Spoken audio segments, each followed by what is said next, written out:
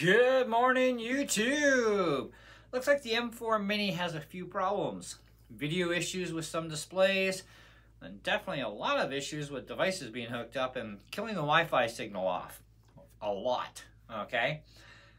By the way, anybody who would want to donate even a base model Mac Mini, they're like $800 Canadian for a base model, so whatever that is in US. I would really appreciate it, because what I'd like to do is testing on my own equipment. I just don't have the money, okay, right now, and I am trying to get financing for a new computer as it is, and I'm leaning more towards a studio, and depends on when they're released. I may end up having to go to a MacBook this time, because I do want a new computer, and I do need one. I just don't have the money to do two, right? I may be able to get the money to get a new daily driver, but not a guinea pigger. So if anybody wants to donate one to the channel, that would be awesome. You can get a hold of me through YouTube. You can even find me on Facebook. Anyways, so what's going on here is people are plugging displays in and getting some really weird stuff happen. Now, I do have a video on my channel on mroe. We had an issue with some video problems. That may or may not work for this problem. We don't know, okay? And I still have more research to do on YouTube as it is to find out what all the video issues are happening, because this would give me a little bit more information to go on. And with the Wi-Fi thing, I've watched some stuff. People are plugging devices in, like external drives, and all of a sudden, the Wi-Fi signal gets cut in half, or upwards to 80% loss instantaneously. Moving the device away, still being plugged in, gain a bit of speed back, but we're still not back to normal, right?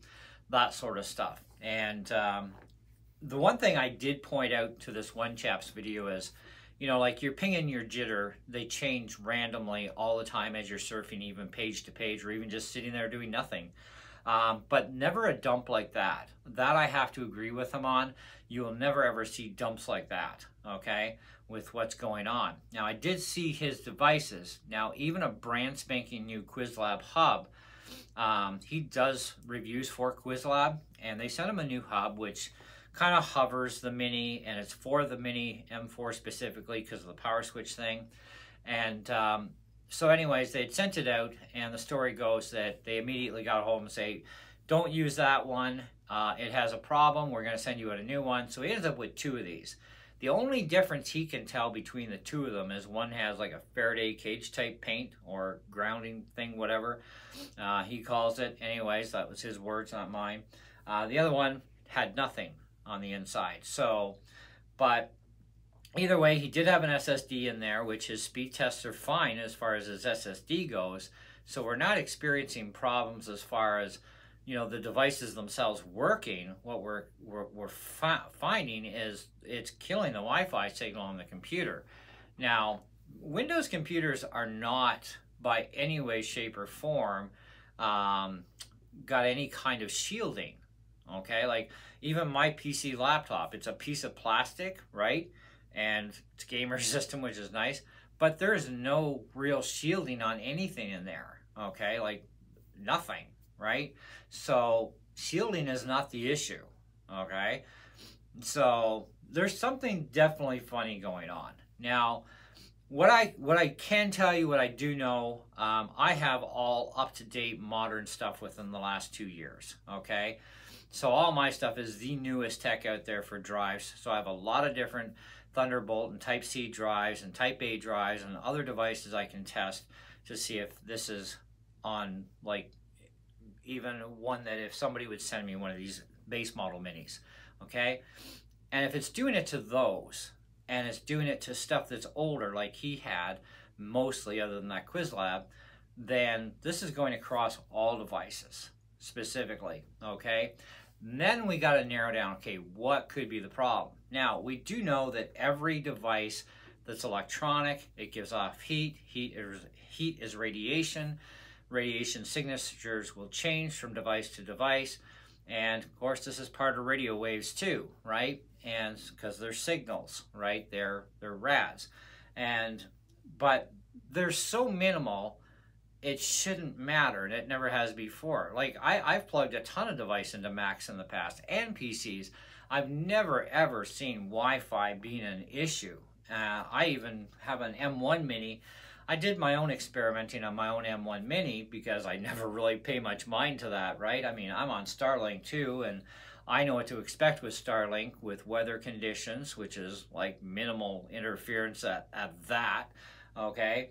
But it's also a super fast connection. I also know the other hardware that is in my house for routers and whatnot. And, well, they're far enough away from my computer that a router wouldn't be an issue, okay? I'm hooked into Wi-Fi with my Mini. I've had my Mini on Ethernet and had no issue. Now, you probably won't experience an issue on Ethernet. It's only seeming to be happening on the Wi-Fi. Okay, as far as I know. I still have more research to do on YouTube because I need to compile a bunch of study information to see what all the problems are in whole, and I would like to be able to test them somehow. I just financially can't afford to do one of these and then buy a new computer on top of that. So, yeah, like I said, anybody who wants to donate to the channel, definitely you get a massive shout out, and I'd be very grateful for the help on this. And maybe I can help fix this problem for everybody. Okay, maybe. I can't guarantee anything, all right? But we need to find out somehow, is this just a random thing? Is this a batch problem? Who knows, you know? But more than 50% of purchasers so far have been reporting these problems so far. Now, there are people who won't notice because, well, they're just people, okay? Best story I can give you on that one of people are people. I recently had a computer in here from a client that's a client of the guy I work for in North Bay. It's a pawn shop. I do system reloads, and the odd time somebody who bought a system might bring it in to them and say, hey, I got some problems. Is there any way you can help me out with this? Yeah, we got a tech guy, which is me. So anyways, this one computer was sent to me the other day, and it had screen flicker issues. So he asked me when I was at the store, he says, any idea? I said, well, could be a loose connection, bad connection, could be the screen is going la-la, okay? Don't know until I dive into it. He says, okay, well, find out, let me know, okay? And let me know what it's going to cost, because this is not something he's warranting, because it's way off of even a pawn shop warranty. So anyway, I get this thing home along with another computer that he had me that is store stuff that I have to reload for sale. So anyway, I'm going through this computer, and the first thing I always do is I check people's Windows updates when they start telling me they got problems. And yep, definitely she hasn't been updating, and hasn't even done any optional updates, probably ever. And what was in those optional updates? Trackpad, turns out. But before I even got that far, I fired this thing up, and I was allowed to sign in. I mean, the thing would let me get that far before it would mess up. And so, but as soon as I signed in, and as soon as I touched that trackpad, all of a sudden everything goes squirrely. So I'm looking up these problems on the internet, specific, because it's an HP, and they give me a whole list of, oh, it could be this, this, this, and I'm like, no, possibly, maybe, I don't know. But drivers were not on the list for this particular one. So anyways, all right, well, we got driver issues, so let's start with the drivers. I couldn't even put in the trackpad driver until I got a feature update done, plus a whackload of others, and in a specific order. And I'm like, oh, that was so frustrating. Okay, but I did finally get it done, and once that trackpad update went in, everything was perfect. But prior to even doing that, I tried an external USB mouse, and even that made this thing go la-la. So there's a USB issue too with this HP laptop. Don't ask me the model number because I never wrote it down. I don't remember. All I know is it's silver. It's got an i3 core processor in it, and that's about it. And I can tell you no more than that. But either way, all I had to do was get around the frustration, get all the updates done, get all the feature updates done that were missing as well. Because even after all the major ones were done and things were straightened out, rescan again, had another major one to do, okay? Plus, after that was done, had 2 other updates come through, and it's like, oh my gosh, There's one thing I do hate about Windows, okay, it's the constant freaking updates. So the bottom line is, with that one at least, always keep your OS up to date. But we don't have that issue here. This is brand new tech here. Okay, this is like the most current. So, and you're gonna have the most current Mac OS on there when it's shipped out to you, if it's a custom order or what have you. And right now we're at Sequoia 15.2. Probably gonna be 15.21 pretty soon. Okay, I'm sure Apple might blame the monitor thing on the OS, but I really don't think so either, because I haven't heard of any problems with Sequoia 15.2 with any other Macs. But you never know. I mean, who knows? But the Wi-Fi thing, that's not an update. That's something else. It's got to be something else. We need to find this out. And I'm curious, and I have to know. So, but anyway, hopefully we can resolve this. Hopefully I can give you guys some solutions if I get the opportunity to be able to do this for you guys. But it will take a kind soul out there that will buy me at least the base model for testing purposes. Now, if I don't experience any problems, I'm going to nail it up to, it's either I don't have old enough crap to screw it up, or it's a random thing. Okay? That's all I know. Okay? I mean, that would be the end result. But then again, I would go further, because I have a friend who has some really old crap for tech. Okay? Now, not that it's crap. It's just, it's old stuff. And I could probably borrow some of that stuff from him. Okay? That, or take the Mini to him. We would spend some time. We would shoot a video at his place. We wouldn't be the first time. Okay? And we could test some of his older stuff and maybe see if maybe it's going to be just a certain age of tech might not be getting along with the Mini. But then we should be hearing these reports across every current M4 out there, right? You would think, right? But there are people who do not pay attention to their computers, especially for their Wi-Fi. They'll just be like, well, maybe it's just because the weather's really crummy. It seems a little slower, you know, or whatever. And people do that. They really do. But this is ludicrously nuts what's happening. And with the videos I've seen so far, it's like, that is just not right, y'all.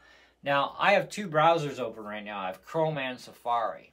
Safari is my upfront browser. We're just going to do a speed test here. And it is really crappy weather outside. It's been snowing all night, but my Starlink dish that we're on, it keeps snow off of it. It's like a radio wave machine, man. It just stays hot and nothing sticks to it. Anyway, let's see what happens. This is the Bracebridge, Ontario Lakeland Night Network. Okay. Wow, we're cooking. Very nice. Getting up there. 309 down. Upload speed. No, we're probably going to be sitting around 16, 17. 16.6. Okay, now that is with a 49 millisecond ping and 18 jitter. Okay, let's do this one more time. 7 jitter, 52 ping. It changes that fast, but our speeds aren't dropping that drastically here. I mean, they're doing really good. 326 this time for the download. Upload's doing quite well. So it's pretty damn close. Okay. One thing you cannot control is locking into a server when you're surfing. With this program, you can lock down a specific server. So if I want the Aurelia server for netcrawler.ca, okay, we can go on that one. Okay. Sometimes a server that's further away does better than one that's closer. In this case, we're getting some really crappy speeds here. 63 millisecond ping, 21 jitter. We're not even hitting, well, we just hit over 50. 55. So you can see by an alternate of a server, you can definitely have some issues here. Okay, and like I said, you can't control what server your computer is pinging and jittering on as you're surfing. However, by doing straight out tests, which this chap did on his channel, he's able to lock a server in, I believe, with the program he was using. And so it stays reasonably consistent. So yeah, and when over 50% of Mac Mini users have been reporting the same issues, this isn't a random, oh, it's just the internet. This is like, hey, this is definitely something with devices. And his only device that was brand spanking new tech was these QuizLab hubs, one with a coating inside, one without, and the one without was worse than the one with, but either way, all of his devices, his drives and stuff, were having issues. And he did so many different test scenarios, which was very interesting. And they're all seen to be pluses and minuses to all this stuff. But we need to figure this out, guys. We really do. This has got my curiosity level way up there. Anyway, so there you have it. That's all I have for news to report right now. I have more homework and stuff to do. But again, if anybody wants to donate to the cause here, I would really appreciate the help on this one. Like I said, just a base model Mini is all we need for the M4. And we can go from there. So if you want to donate that to the channel for all this stuff and any other problems we come up with, I would have it for any future problems too, and see what else we can figure out. And I would be definitely doing more testing either way off camera over time, just to see, you know, what's happening here, what's happening there, blah blah blah, and we can go from there with it and hopefully be able to fix everything as we go along. But I don't believe it's a software issue with the OS that's causing the Wi-Fi issue. It's something else.